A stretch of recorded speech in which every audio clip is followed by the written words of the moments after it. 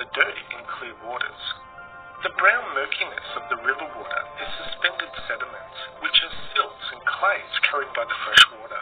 However, salt ions in the seawater bind to suspended particles and cause them to stick together, causing them to become heavier and sink to the bottom of the ocean, making the water become clear.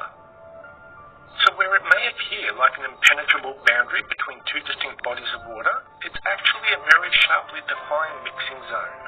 The lighter fresh water rises up and over the denser salt water, creating a boundary under the surface, where the particles are binding together and dropping down, forming a sediment layer, and mixing the two waters together. Now, I have read many comments on videos like this, and it seems there are a lot of people who view this as a religious event, and there is even a reference in the Quran to an event like this. I myself believe it's simple science, with a simple explanation.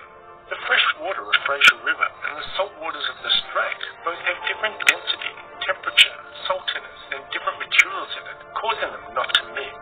It's pretty much like how oil and water don't mix. But the waters are absolutely mixing. It just doesn't look like it on the surface. Now, I understand people are always looking for miracles of God in everyday events, but the mixing of freshwater streams with ocean seawater is very common.